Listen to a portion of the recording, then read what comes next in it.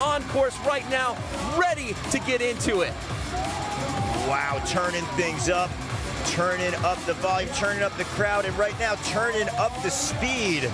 The Canadian working things out on that back wheel.